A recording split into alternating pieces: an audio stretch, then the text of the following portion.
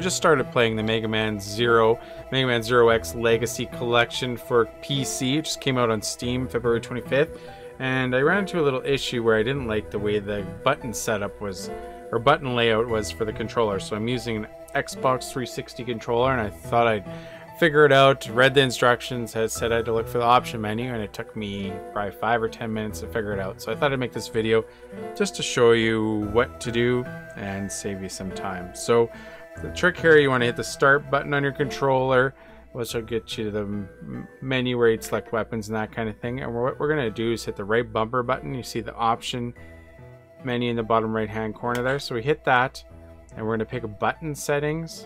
That's what we're looking for. And so in my case, I'm going to pick custom because I want to pick the buttons appropriately. So for example,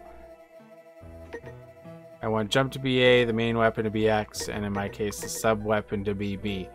So this way I can pick the controller options I want to use. That'll make it easier. I kind of like the layout similar to what you'd expect playing Super Nintendo, if you can remember playing that. And it's as simple as that. And this works in all versions of the game, so whether you're playing Mega Man Zero or Mega Man Zero X4, it works the same. So if you have any questions or comments, leave them in the comment section below. And thank you for watching. We'll catch you in the next video.